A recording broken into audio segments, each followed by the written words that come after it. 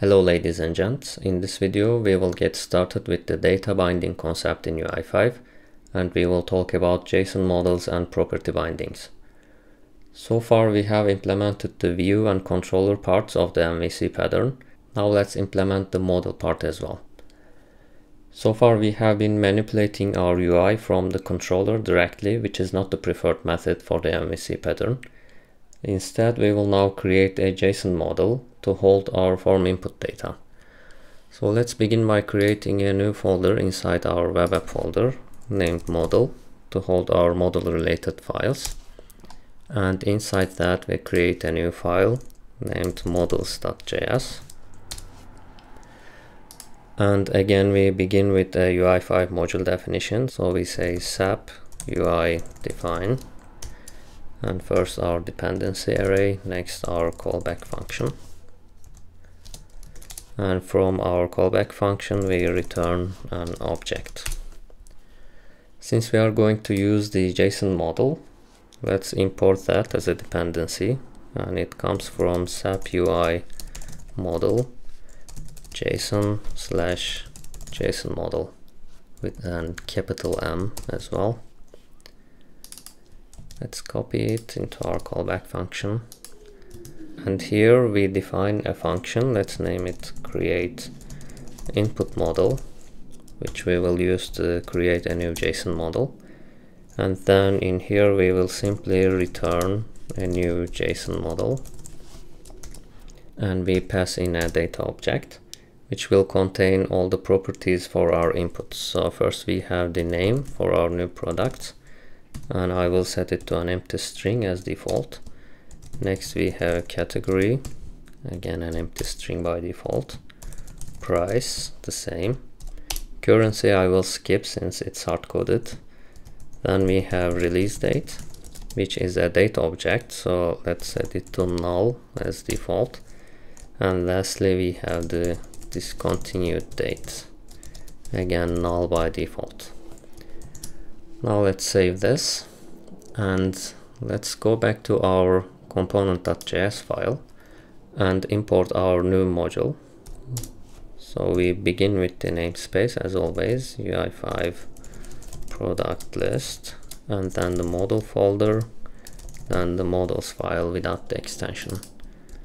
We copy this one, and inside our init method let's create a new JSON model and set it to our component so it's available for the whole application.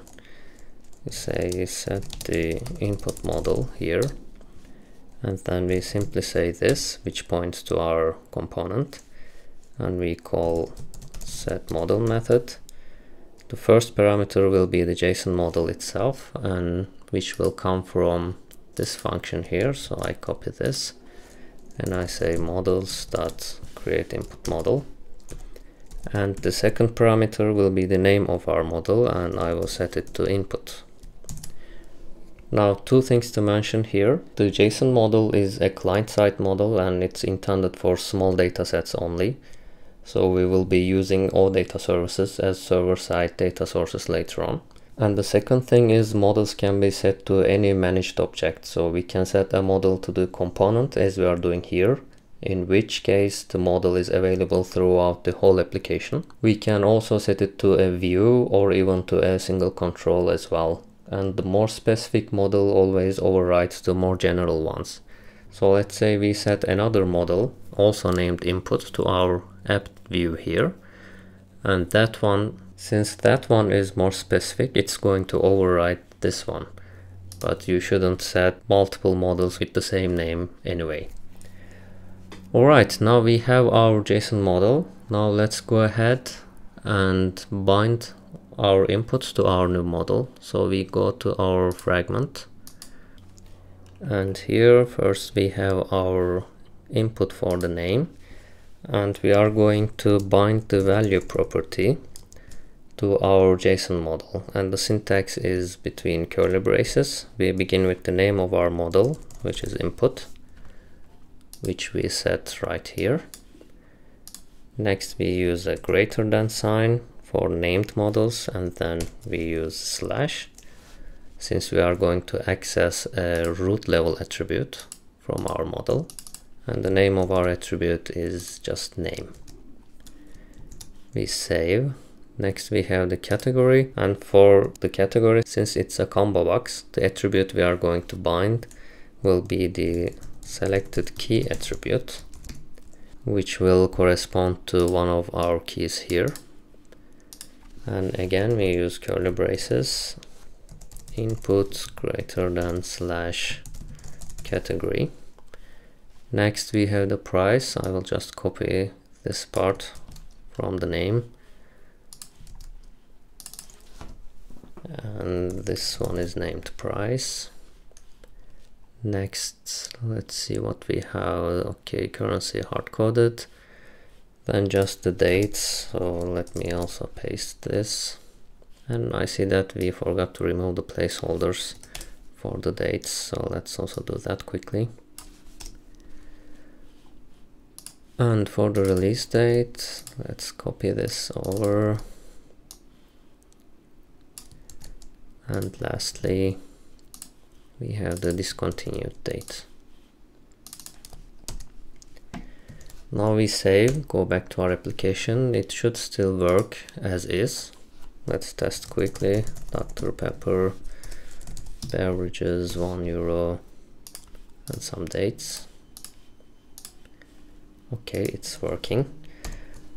But now, since our value properties are bound to a model, our JSON model, let's set some defaults. Let's set the name as bread, for example, and category as food. So the key should be 0, the selected key.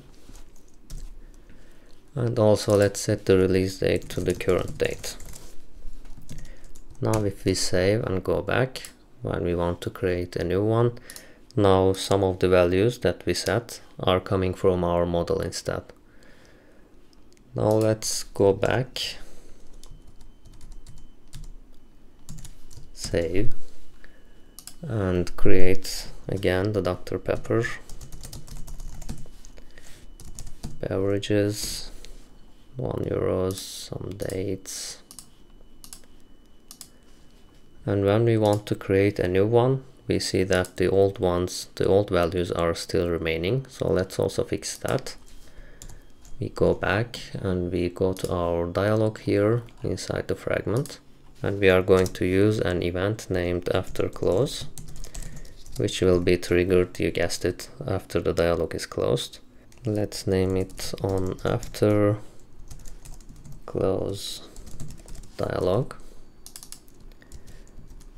And now we implement it in our app controller. And here what we can do is we can access our model from our component file and then manipulate the object of our model.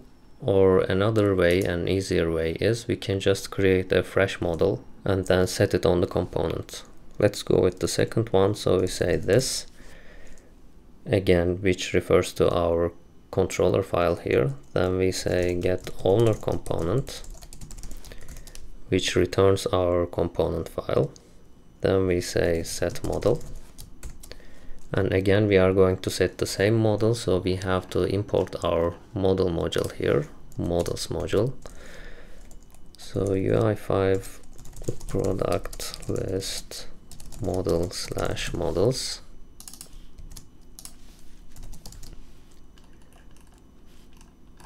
And in here, where were we? Yes, here. We call models dot create input model to get a fresh JSON model, and then set it with the name input. Let's go back, try again. Bread, food, €2, some random dates. And if we want to create a second one, we get a fresh model. Dr. Pepper, beverages, €1, and some dates. So it works, and our deletion also works. Now that would be all for this video, and see you in the next one.